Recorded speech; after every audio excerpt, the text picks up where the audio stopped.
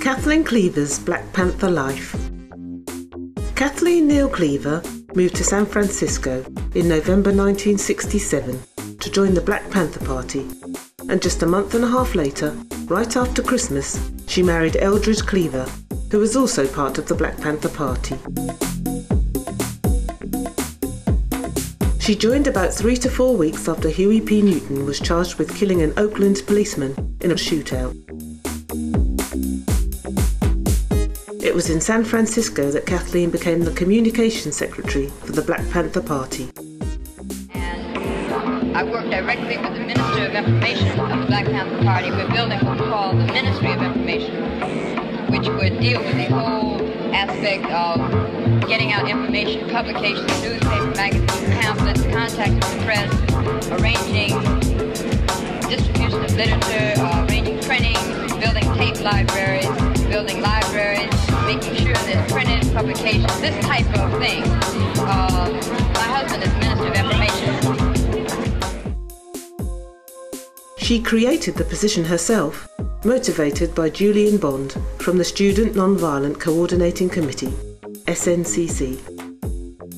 Kathleen applied everything that she learned from the SNCC to the Black Panther Party and was the first female member of the party's decision-making body.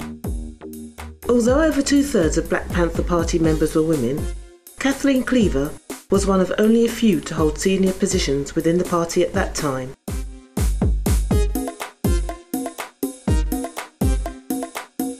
Kathleen Cleaver was one of the women who were very prominent in the National Black Panther Party, along with Elaine Brown and Erica Huggins.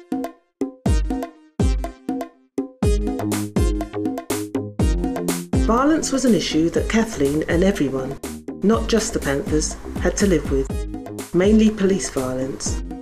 The first major attack against the Black Panther Party was in the 1960s by the Los Angeles first ever SWAT team, and by 1971, 30 of the members of the Black Panther Party had been killed.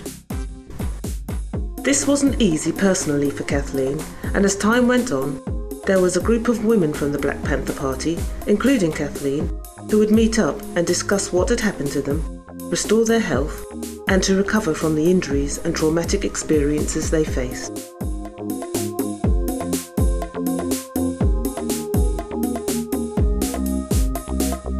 The Cleavers' apartment was raided in 1968 before a Black Panther Party rally by the San Francisco Tactical Squad on the suspicion of hiding guns and ammunition, and nothing was found.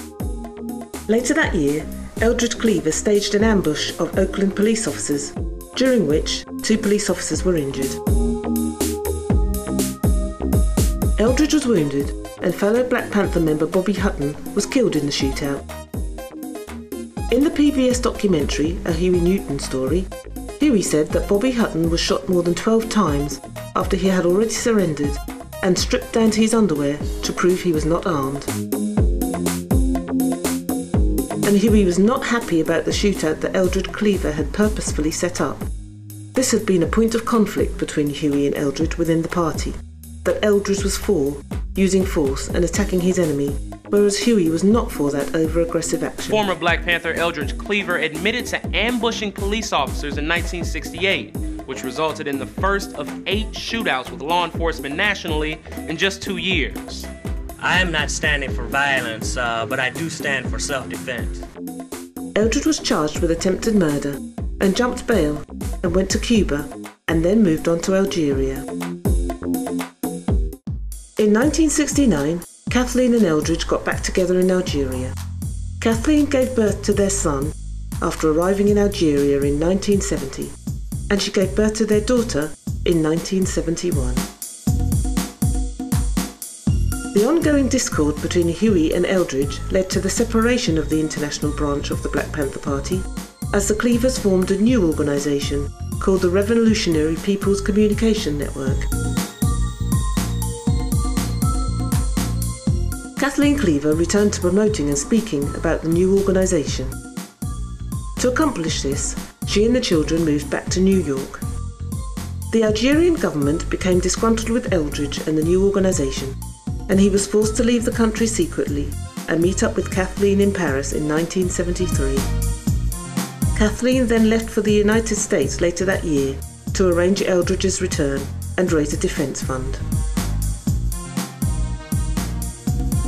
In 1974, the French government granted legal residency to the Cleavers, and the family was finally reunited.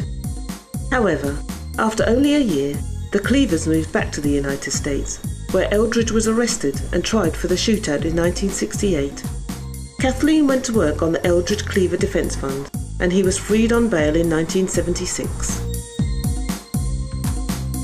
He was found guilty of assault, and he was sentenced to 5 years probation and 2,000 hours of community service. Eldridge's legal situation was not finally resolved until 1980. During Kathleen Cleaver's time with the Black Panther Party, she helped feed people, provide medical care to families, and took families to visit loved ones in prison. She also helped put together healing retreats for women who had been in the Black Panther Party, women who had been living underground, who had been tortured, who had been exiled. Overall, she contributed very much to the structure of the organisation. That was a brief look at Kathleen Cleaver's times with the Black Panthers. Kathleen's life story is far more extensive, and there's lots more to tell. Kathleen and Eldridge separated in 1981, and she went back to university, Yale University, and graduated in 1984 with a Bachelor of Arts degree in history. Kathleen is currently still teaching and is also now a qualified lawyer. She is still very active and prominent in the community. Look her up online or in the library. Her story is more than history. It's the past, the present, and the future. Thanks for watching.